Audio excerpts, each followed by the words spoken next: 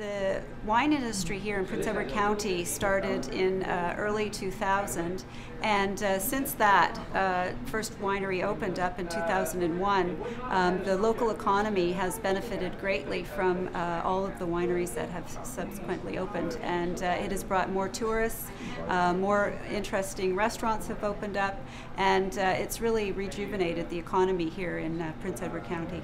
The first ever Prince Edward County oak barrels, they have been produced by local oak grown here in Prince Edward County by our local barrel maker, Cooper, from the Carriage House Cooperage.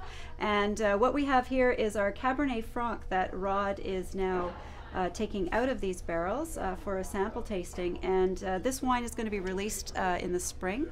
It will be local grapes aged in local barrels, and it's the first time that that has been done. So we're very, very excited about that, and we're hoping everybody has an opportunity to try some as well.